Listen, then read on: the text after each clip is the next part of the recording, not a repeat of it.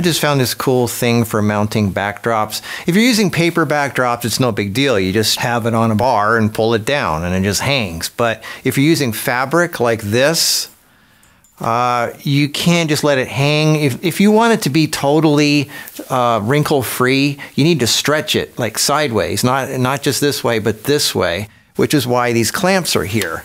So, you know, it's like stretching a canvas. Like an artist would know what I'm talking about. You're stretching a canvas. You need to stretch a little bit here, a little bit there, and you move your way down, and then there's no wrinkles at all. So for doing something like this, you're going to need a stand to clamp it to. You need a bar running down the sides, and that's where the problem is. So this is what I did until now, and it kind of frustrated me because using light stands, you have these bases that flare out at the bottom. So I found something better instead of using these light stands. So here you can see I'm using a 1-inch square aluminum rod, which is what I'm stretching this thing on.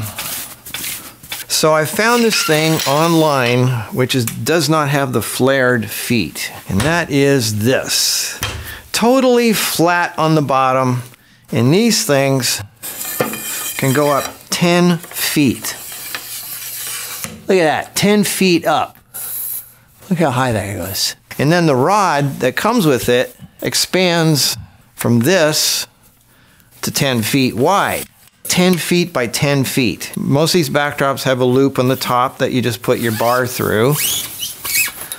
And I like to get exactly a 10-foot size. Now there's a clamp on the end here. There's just a little hook that you put this into a hole, and then you just go up.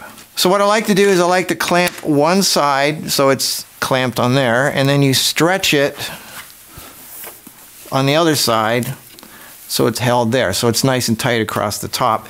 And then you start raising it little by little on each side. This is generally how you do it.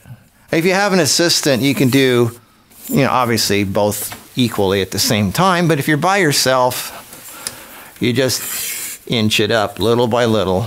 Okay, so here you can see it's just hanging freely, and you can see there's these vertical fold lines in here where you can see that it's you know, a folded piece of fabric. So what you want to do is stretch those folds out. So you start at the top, one here, and you go to the other side, one here, nice and tight. So I have a straight line running across. So there's no fold right here. Then you do a couple feet lower. Equal with that clamp, you pull one on this side.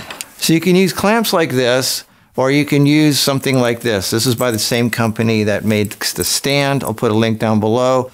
It's a Velcro loop with a little push thing that you can vary the length. It's a clamp on the end of it. They're not as strong as the big clamps, but it's kind of cool to use.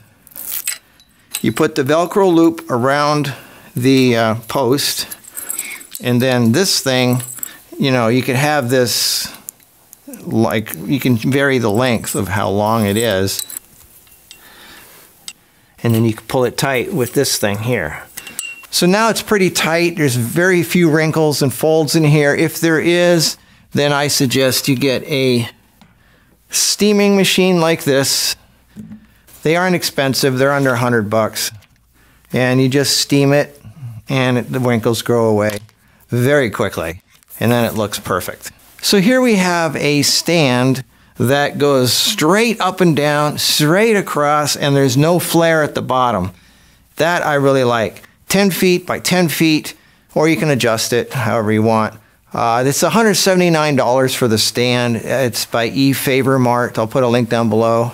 So here I am in front of a stretched background. It looks great. I just thought I'd show you another way of mounting a background where you don't have to have the flared legs of a normal light stand. This is totally square from the floor all the way up to 10 feet. So I thought that would be kind of a cool thing to share with you. It's not that expensive. For those of you who like backgrounds, consider this. Put the link down below. I'll see you in the next video. Bye-bye.